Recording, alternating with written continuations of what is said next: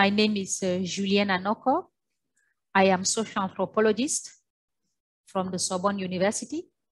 I'm also trained in epidemiology and public health and gender and health. I'm currently a regional advisor for risk communication and community engagement, social anthropology at the WHO Regional Office for Africa.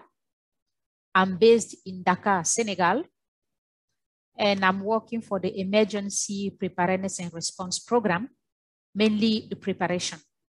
The second example I would like to share with you is how community engage to rebuild an Ebola treatment center after it was set on fire. This community engagement example occurred in the city of Katwa. Katwa is a city in North Kivu in DRC Republic. The region is, the area is bordering Uganda and Rwanda, and is the big lakes of Africa in the eastern region of Africa. The emergency situation was the Ebola outbreak response in an active war zone. I think this was the major challenge that as a responder, we have ever addressed. Saving people's lives in a war zone and trying to save our own lives. 2 Ebola treatment centers were set on fire and attacked by unknown people. They killed sick people. They also killed security, people who were providing the security at the entry of the Ebola treatment center. And after that, they set the treatment center on fire. Sick people had to run away to save their lives, and they returned home, although sick and infected by the deadly virus of Ebola. At the same time, the contamination level was very high, so as community reluctance, aggressiveness, and resistance. What we did, therefore, it became a top priority to rebuild the Ebola treatment center, to save life and to give the treatment to people who was at home infecting each other and also infecting the rest of their community. To rebuild this, the logistic pillar was in charge of rebuilding the Ebola treatment center.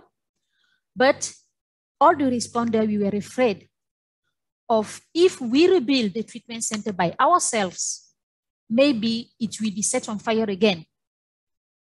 So we decided to check with the community, to discuss the issue with them, to collect first their feedback if they really wanted to have another treatment center or not.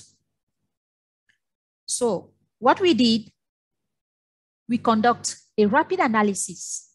We discuss with some leaders, we check with them to see what do they think about rebuilding an Ebola treatment center.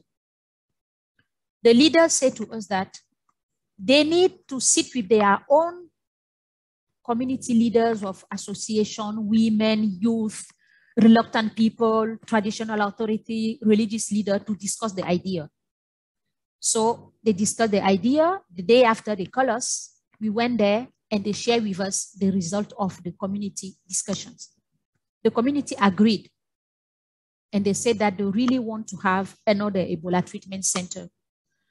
But they wanted to rebuild it by themselves, because if they build a treatment center, they will protect this treatment center because their beloved ones are there receiving cares.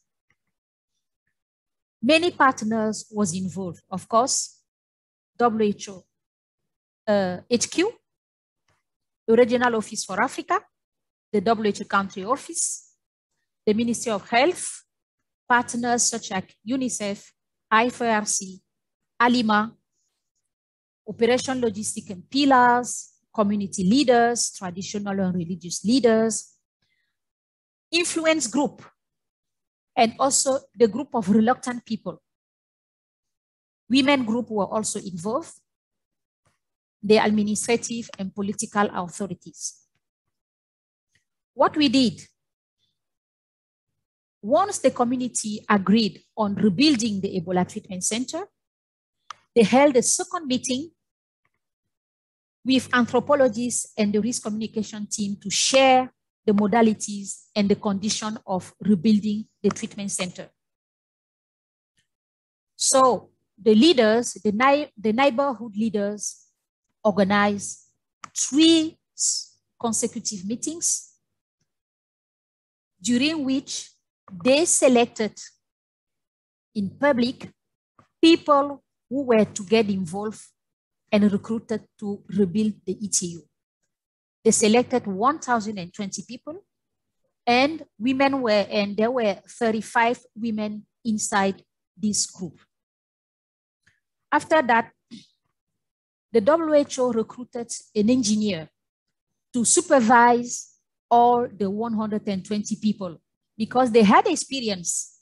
Community had experience in building their homes, but building a treatment center, there are the protocols that should be applied on how to build a treatment center. So an engineer was there, an IPC, infection prevention and control expert, was also there, and they build local people capacities on the protocol and the process of building an Ebola treatment center. WHO funded all the project and also the recruitment of the local people in a daily basis. The local leaders say that they want to organize a traditional ceremony on the site where we have to rebuild the Ebola treatment center. There was a traditional authority called the Mwami. The Mwami is the one in charge of begging the forgiveness of the ancestors.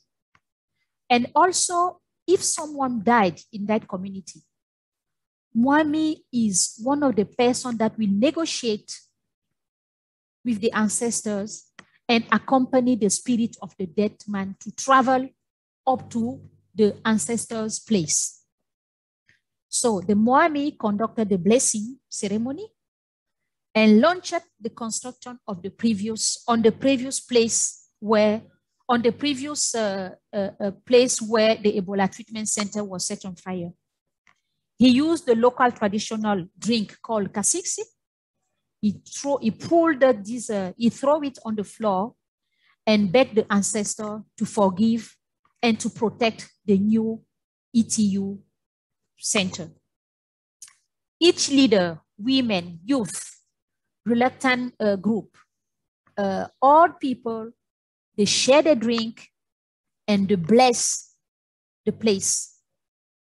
And they swear that they will protect the Ebola treatment center and nobody will attack again the center because they want their people to be given the adequate care to fight the Ebola outbreak, Ebola disease, and go back home safely. So we had a challenge. The great challenge was the mistrust.